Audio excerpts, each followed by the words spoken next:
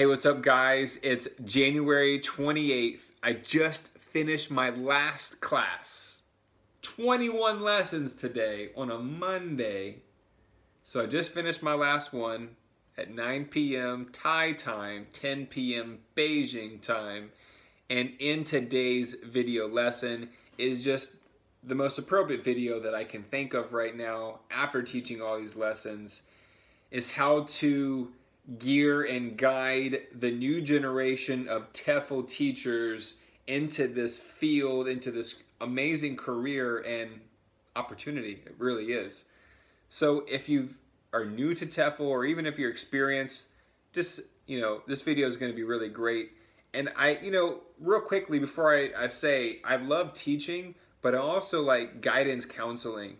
And I felt like through middle school, even of course through elementary, but in high school I had like a guidance counselor. It was one time where they really cared and they listened, and I took this test, and just for the first time it wasn't about test scores, it wasn't about calculations or grammar or whatever it was when you're in high school. And the guidance counselor like listened to me and like was trying to find out what made me happy and what I could do with my future, because I was always thinking about what I could do with my future. So in today's video, it's kind of like a little bit of guidance and advice and things that if I was 24 again and if I finished my bachelor degree, what would I do? So this is exactly what I would do, and this is my personal recommendation. So if you finish school, my personal recommendation is, if you're looking to teach English and travel and make money, then you're going to need to get your TEFL certification, of course.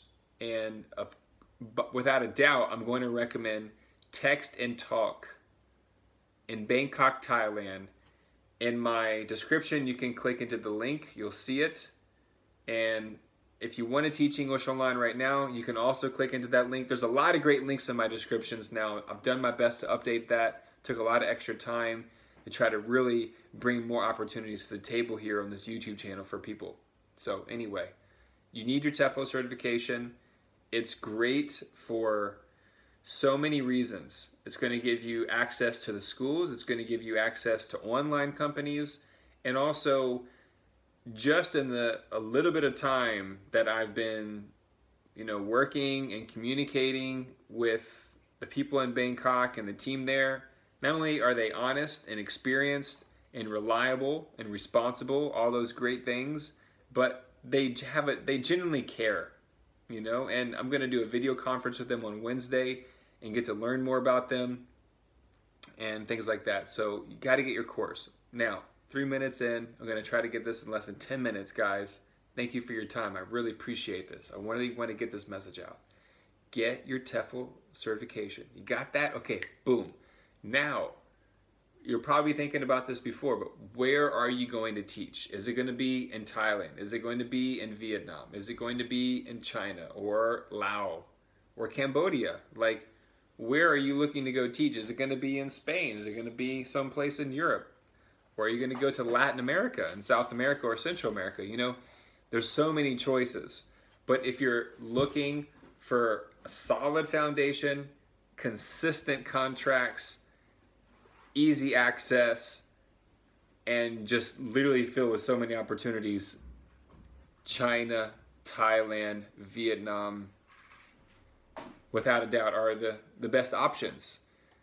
And there's just so many people that are there in those countries right now, and then I'm communicating with them, and some of them are coming back to Thailand because they say Vietnam is a great time, but there's something that brings a lot of people back to Thailand, and I just love it here. So the thing that you need to remember is, when you're starting out, you need to get experience on your resume. It's a truth. You need that. So I would recommend 1 to 2 years. So yes, you can get into online teaching after you get certified. If you just want to do that, then that's cool.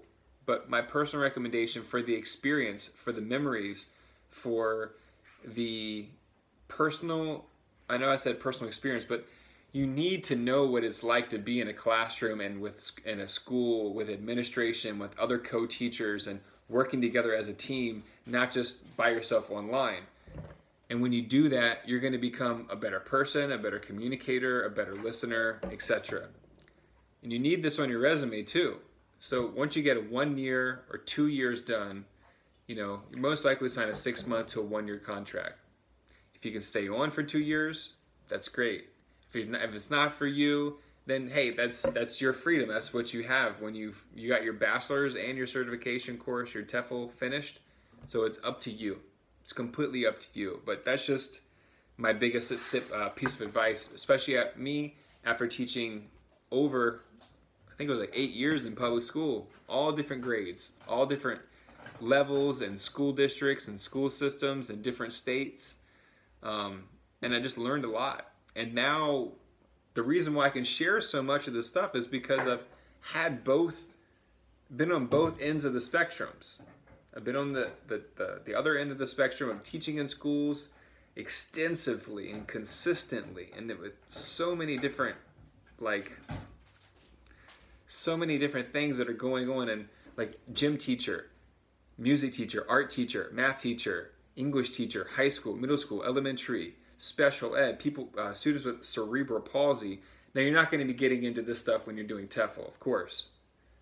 Maybe have some situations and cases with some special stuff, special needs students, but it's not going to be like that. You know, this is like public schools back home in America. But I say that and I share that because having both experiences is going to make you just a better person altogether. And then if you decide that you love online teaching, you're going to appreciate it more, and you're going to understand what it's like instead of just having online teaching to fall back on. Okay? Now, once you've finished, you know, your year or your 2 years, and by the way, guys, as I mentioned, you can teach English online once you got your course finished. So a really great money opportunity, a money grabber, and a great experiential and boosting your teaching hours is to teach English online. And of course, Palfish. And you're welcome to use my referral link in the description. Just click into the link. So when you get on to Palfish, or when you're teaching English online, do it on the evenings. After you finish the school, you know, school's gonna be morning and then kind of like early, maybe mid-afternoon. And then you come home, you know, grab a snack, grab some food, relax, and then teach online for 2 or 3 hours. You know, just do it. You're young. Get that money going and do something with it. And then on the weekends, you know, don't just go out and party and go to the bars and waste your money and waste your time and be surrounded with people who are not really goal-oriented, like living a life that's like a prophecy, like a destiny, like you're purpose-driven. You got to hang out with people that are purpose-driven when they wake up in the morning. And you're going to see your life totally miraculously change. But if you hang out with the same people who are just demotivated or halfway motivated, well, you're going to be halfway motivated too. And when you're halfway motivated, well, that's not going to be a probability of developing good habits. So with all that being said, you can teach online in the evening and on the weekend, build up your hours. And then when you finish your contract, if teaching online is the way to go for you as a TEFL career, which a lot of people are getting onto, there's no way out of it. You know, there's so many people that are coming to online teaching, and with many good reasons. And then it goes back to this. Look, some of you guys and gals might be watching this video and are not 24, right? I'm not 24. And some people might be back home in America with family or with kids, and they are going to stay there, and they're committed to their family and their kids, and that's wonderful. That's beautiful. And they're going to teach online and do that in the hours that are possible. But for people who, I'm not trying to say like, oh, you know, people who are free. No, look, it's great. Look, we all make choices, and we all put ourselves in situations, and we make those choices.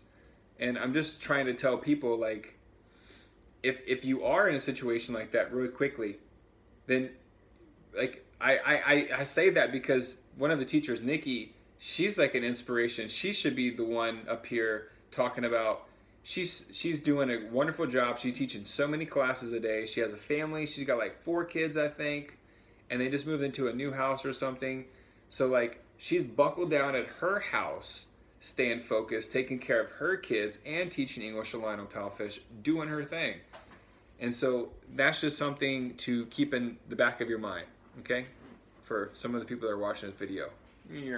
On the other side, if you are single or you don't have someone in your life and you're just teaching English abroad and you're kind of like just going with the wind and going with the flow, that's okay.